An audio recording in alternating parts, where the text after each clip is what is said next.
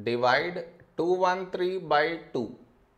While doing this division, many do this mistake. What is the mistake that they do? I will let you know. But before that, we should frame it in this way. That is 213, 2 here. Okay. Next. Now here we have 2. Here also 2. When do we get 2 in 2 table? 2 ones 2. Now you subtract 2 minus 2 0. Now you bring down the beside number 1 down. 1 is smaller than 2, and this is where the mistake happens, and the mistake is this. 1 is smaller than 2, so what many do is they directly bring down the other number 3 down.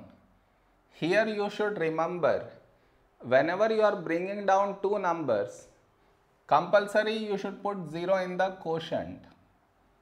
I repeat, whenever you are bringing down two numbers at the same time, compulsory you should put 0 at the quotient. Clear with that point? Next. Now here you have 13, here 2. A number close to 13 in 2 table is 2, 6, 12. Now you subtract 13 minus 12, 1. Over here we did not bring any number down, and 1 is smaller than 2. Now you can put a dot, take 0. So 10. When do we get 10 in 2 table? 2 5s 10. Now you subtract 10 minus 10, 0. So this is our quotient and this is our remainder. Did you understand where mistake happens? You should not do that mistake.